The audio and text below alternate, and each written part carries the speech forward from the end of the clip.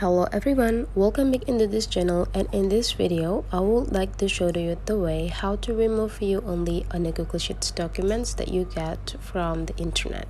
So you already get the documents from the internet, and I would like to edit this documents, but then this document is in a view only format.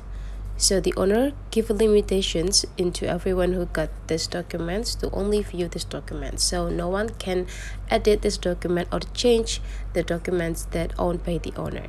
So here, to remove the view only and to be able to edit these documents is so simple. You just need to go click these three small dots right here, and after that you just need to go click request edit access, and then the request will be sent by the system into the owner.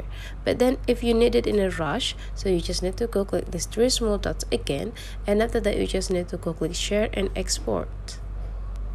And right here there will be like pop up like several options right here, and now you just need to go click make a copy. So the system will be copied the documents, and now this document belongs to you, and you are able to edit everything. You can just go click this part and change what you got here and just filling with your activity. So that's the way how to remove a view only in a document.